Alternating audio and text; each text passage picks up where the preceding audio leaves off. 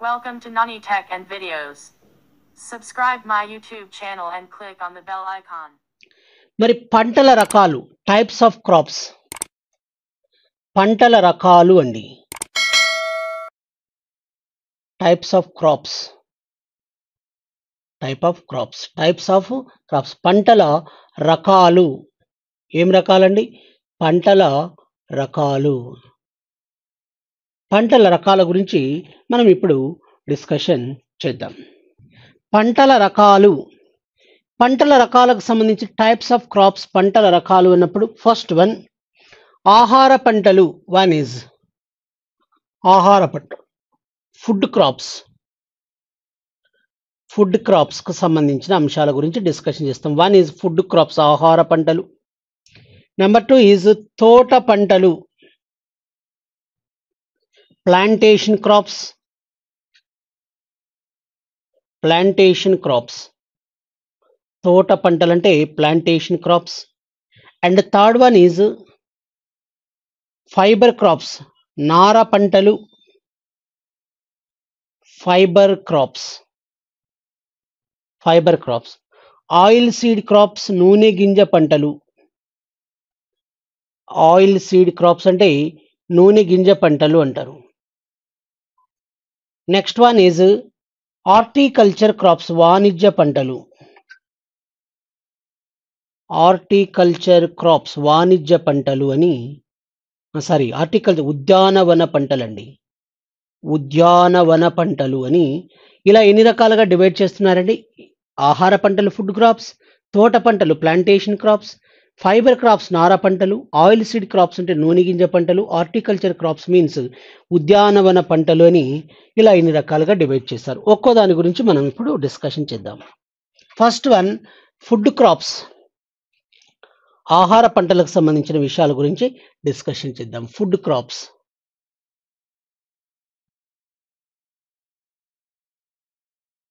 Crops అన్నప్పుడు ఆహార పంటలు.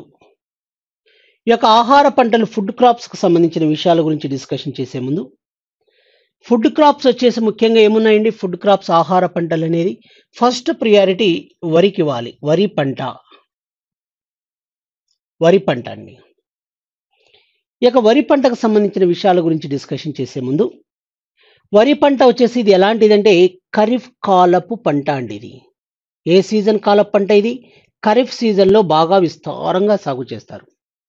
కాబట్టి ఖరీఫ్ పంటను widely cultivating in kharif season. వరి పంటను ఖరీఫ్ కాలంలో ఎక్కువగా సాగు చేస్తారు. ఇది ప్రధానంగా ఆహార పంట అండి. ఇది భారతదేశంలో ప్రధానమైన ఆహార పంట వచ్చేసి ఏది అంటే వరి పంట ప్రధానమైన it is a principal food crop. ఇది ప్రధానమైన ఆహార పంట వరి పంట. Yes okay. నెక్స్ట్ వన్ ఈ యొక్క వరి పంటకు సంబంధించిన విషయాల గురించి డిస్కషన్ చేసే ముందు ముఖ్యంగా 1960 and 61లో 1961లో భారత ప్రభుత్వం ఐఏడిపి అనే ఒక ప్రాజెక్ట్ను స్టార్ట్ చేసిందండి. IADP stands for intensive agriculture district programme అంటారు. సాంద్ర వ్యవసాయ జిల్లాల పథకం అంటారండి.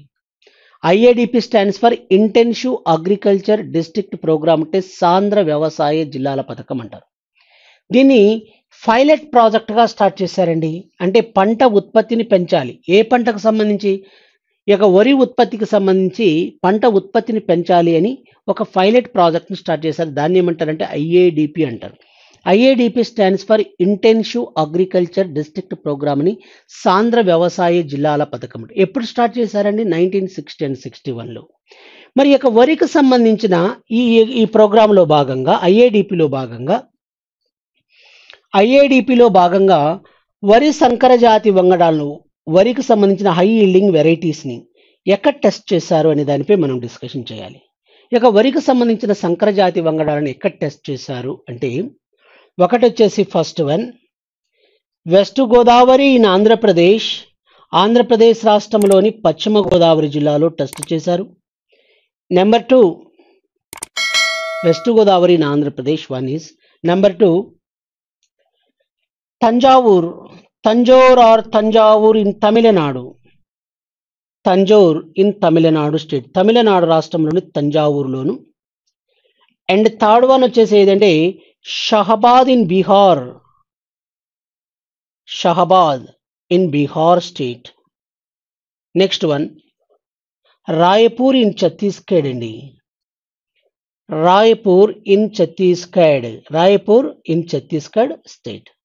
ఈ ప్లేసుల్లో ఐఏడిపిలో భాగంగా ఇంటెన్సివ్ అగ్రికల్చర్ డిస్ట్రిక్ట్ ప్రోగ్రామ్ అంటే సాంద్ర వ్యవసాయ జిల్లాల పథకంలో భాగంగా ఇక 1960 అండ్ 61లో ఇక వరికి సంబంధించిన సంకర జాతి వంగడాలను ఎక్కడ పరీక్షించాడు, ఎక్కడ ప్రోబ్ చేయడం జరిగింది అంటే ఆంధ్రప్రదేశ్ రాష్ట్రంలో పశ్చిమ గోదావరి, నెక్స్ట్ వన్ వచ్చేసి తమిళనాడు రాష్ట్రంలోని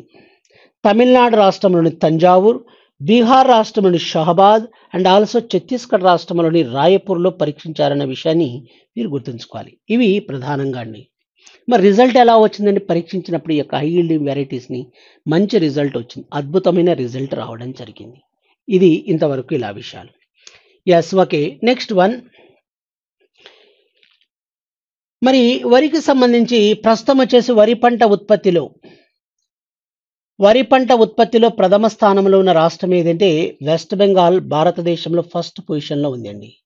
కాబట్టి భారతదేశంలో వరి పంట ఉత్పత్తిలో ప్రథమ స్థానంలో ఉన్న రాష్ట్రం ఏది అంటే west Bengal. The paddy leading producer state is west Bengal. కాబట్టి భారతదేశంలో వరి పంట ఉత్పత్తిలో ప్రథమ స్థానంలో ఉన్న రాష్ట్రం ఏదంటే వెస్ట్ బెంగాల్, పశ్చిమ బెంగాల్ రాష్ట్రం. ఇక వరికి సంబంధించిన research centre central rice research institute, CRRI అంటారు. CRRI stands for central rice research institute అంటారు. ఇక సెంట్రల్ రైస్ రీసెర్చ్ ఇన్స్టిట్యూట్ని ఎక్కడ ఏర్పాటు చేశారు అంటే ఇది వచ్చేసి ఒరిస్సా రాష్ట్రంలోని కటక్ అండి. ఒరిస్సా రాష్ట్రంలోని కటక్లో సెంట్రల్ రైస్ రీసెర్చ్ ఇన్స్టిట్యూట్ని ఏర్పాటు చేశారు. కాబట్టి భారతదేశంలో వ్యవసాయ పరిశోధనా కేంద్రం, ముఖ్యంగా వరికి సంబంధించిన పరిశోధన సెంట్రల్ రైస్ రీసెర్చ్ ఇన్స్టిట్యూట్ని ఒరిస్సా రాష్ట్రంలోని కటక్లో ఏర్పాటు చేయడం జరిగింది అన్న విషయాన్ని మీరు గుర్తుంచుకోవాలి. అది అంతవరకు అలా విషయాలు ఉన్నాయి. నెక్స్ట్ డిస్కషన్ చేయాల్సిన అంశం ఏది అంటే వీటి తర్వాత ఇది ఎంతవరకు ఇలా విషయాలు ఉన్నాయి. నెక్స్ట్ సెకండ్ థింగ్ ఇస్, మరి ప్రపంచంలో టాప్ ఎవరండి వరి పంట ఉత్పత్తిలో? చైనా అండి. ప్రపంచంలో వరి పంట ఉత్పత్తిలో చైనా టాప్ పొజిషన్లో ఉంది, ఫాలోడ్ బై ఇండియా. కాబట్టి ప్రపంచంలో చైనా టాప్ పొజిషన్లో ఉంటే రెండవ స్థానం వచ్చేసి ఎవరు ఆక్రమించారండి? ఇండియా. ఇండియాలో టాప్ ఎవరండి? వెస్ట్ బెంగాల్ వచ్చేసి ప్రథమ స్థానంలో ఉంది. ఇది ఇంతవరకు ఇలా విషయాలు. మరి నెక్స్ట్ వన్, ఇప్పుడు మనం గుర్తుపెట్టుకోవాల్సిన ఇంకా కొన్ని విషయాలు ఏంటంటే వరిలో సంకర జాతి వంగడాలు హై ఈల్డింగ్ వెరైటీస్ వచ్చేసి ఏమున్నాయి అనే దానిపై మనం డిస్కషన్ చేయాలి. హెచ్వైవి అంటే హై ఈల్డింగ్ వెరైటీస్ అంటారండి. హై ఈల్డింగ్ వెరైటీస్ అంటే సంకర జాతి వంగడాలు అని అర్థం. హై ఈల్డింగ్ వెరైటీస్ అంటారు. ఈ యొక్క హై ఈల్డింగ్ వెరైటీస్ వరిలో వచ్చేసి ఏమున్నాయంటే వన్ ఈజ్ IR8 అండి, IR8, IR34, IR34, IR64, super rice,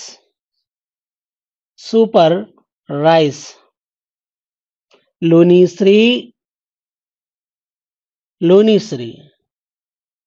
next one IR8, IR34, IR64, super rice, లోనిశ్రీ. Next one Shri stands for system of rice intensification. Shri అంటే system of rice intensification, లోనిశ్రీ, super rice, IR64, IR34, IR8. Next one Samba and BPT. ఇవి వరిలో సంకర జాతి వంగడాలు అండి. కాబట్టి వరిలో సంకర జాతి వంగడాలు వచ్చేసి ఏమున్నాయి? IR8, IR34, IR64, super rice, లోనిశ్రీ, Samba, BPT, Annapurna. ఇవి వరిలో సంకర జాతి వంగడాలు. ఓకే, నెక్స్ట్ వన్,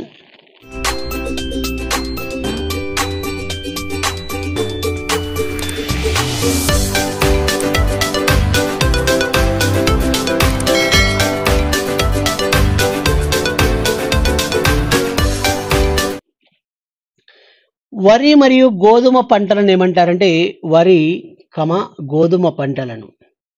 ఈ యొక్క వరి మరియు గోధుమ పంటలను ఏమంటారంటే తృణధాన్యాలు అంటారన్న విషయాన్ని మనం గుర్తుపెట్టుకోవాలి. ఏమంటారండి? తృణధాన్యాలు అని పిలుస్తారు. తృణధాన్యాలు అంటారన్న విషయాన్ని మనం గుర్తుంచుకోవాలి. ఏమంటారండి వీటిని? తృణధాన్యాలు. కాబట్టి వరి గోధుమ పంటలను ఏమంటారు? తృణధాన్యాలు అని పిలుస్తారు. సెరల్ క్రాప్స్ అంటారు, తృణధాన్యాలు అంటారు. ఎస్. నంబర్ 2, ఇప్పుడు మనం గోధుమ పంటకు సంబంధించిన విషయాల గురించి డిస్కషన్ చేద్దాం. గోధుమ గోధుమ పంటకు సంబంధించిన విషయాలు చూడండి. 1 is గోధుమ అంటే ఎలా అంటే, గోధుమ పంట అనేది ముఖ్యంగా ఇది రబీ కాలపు పంట అండి. వరేమో ఖరీఫ్ సీజన్ క్రాప్ అయితే ఇది రబీ కాలపు పంట. ఈ గోధుమ పంట రబీ కాలపు పంట. నెక్స్ట్ 1 ఇది వచ్చేసి ముఖ్యంగా ఏమంటారంటే సమశీతోష్ణ మండలపు పంట అని కూడా అంటారండి దీన్ని. సమశీతోష్ణ మండలపు పంట.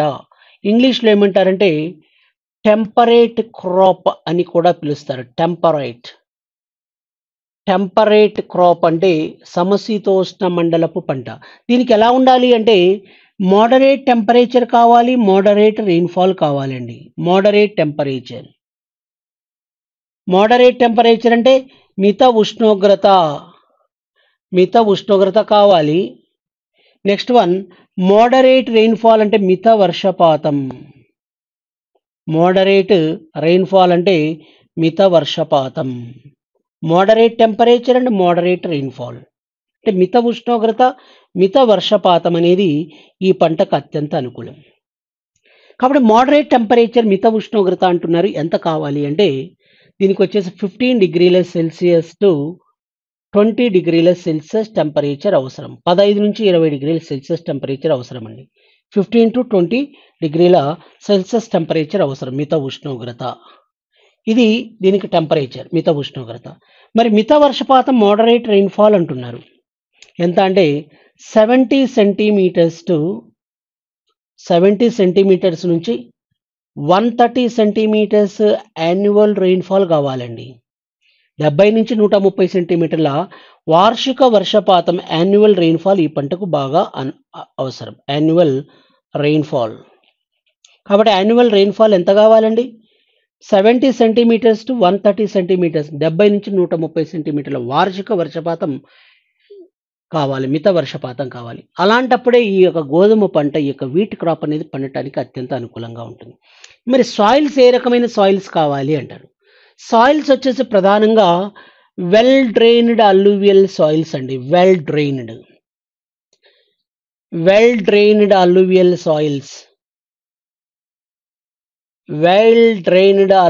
సాయిల్స్ అంటే బాగా ఎండిపోయిన పొడిబారిన ఈ యొక్క వండలి నేలలు, బాగా పొడిబారిన వండలి నేలలు ఈ పంటకు బాగా అనుకూలం. ఓకే.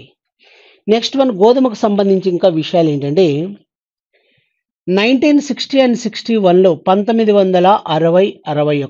1960 and 61లో ఈ యొక్క వీట్ హై ఈల్డింగ్ వెరైటీస్ అంటే గోధుమ సంకర జాతి వంగడాలను వీట్ హై ఈల్డింగ్ వెరైటీస్ని ఎక్కడ టెస్ట్ చేశారనే దానిపై మనం గుర్తుపెట్టుకోవాలి. కాబట్టి 1960 and 61లో ఐఏడిపిలో భాగంగా ఏ ప్రోగ్రామ్ అండి? IADP, intensive agriculture district programme. ఇందాకనే మనం చెప్పుకున్నాం. వరి పంటలో వచ్చేసి 1960 and 61లో ఐఏడిపిలో భాగంగా ఈ వరి సంకర జాతి వంగడాలను ఎక్కడ పరీక్షించారని చెప్పాం? ఆంధ్రప్రదేశ్ రాష్ట్రంలో పశ్చిమ గోదావరి, తమిళనాడు రాష్ట్రంలో తంజావూరు, నెక్స్ట్ 1 బీహార్ రాష్ట్రంలోని షహబాదు, నెక్స్ట్ 1 ఛత్తీస్గఢ్ రాష్ట్రంలో రాయ్పూర్ అని చెప్పాం. అదేవిధంగా గోధుమకు సంబంధించిన సంకర జాతుల wheat high yielding varieties 1960 and 61లో ఐఏడిపిలో భాగంగా ఎక్కడ పరీక్షించారు అంటే ఐఏడిపిలో భాగంగా ఎక్కడ పరీక్షించారండి? ఇది ఎక్కడ పరీక్షించారు ఐఏడిపిలో భాగంగా అంటే పరీక్షించిన ప్రదేశం వచ్చేసి ఎక్కడ అంటే 1 ఉత్తరప్రదేశ్ రాష్ట్రంలోని అలీగర్లోను. నెంబర్ 2 ఉత్తరప్రదేశ్ రాష్ట్రంలో అలీగర్. నెక్స్ట్ 1 పంజాబ్ రాష్ట్రంలోని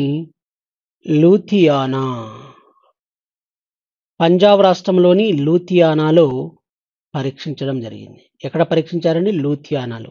కాబట్టి ఉత్తరప్రదేశ్ రాష్ట్రంలోని అలీగర్, పంజాబ్ రాష్ట్రంలో లూథియానాలో ఈ యొక్క ఐఏడిపిలో భాగంగా టెస్ట్ చేయడం జరిగిందనే విషయాన్ని మీరు గుర్తుంచుకోవాలి. ఓకేనా అండి? ఇది ఇలా విషయాలు. ఓకే. ఇప్పుడు ఇలా విషయాలు ఉన్నప్పుడు ఇంకా మనం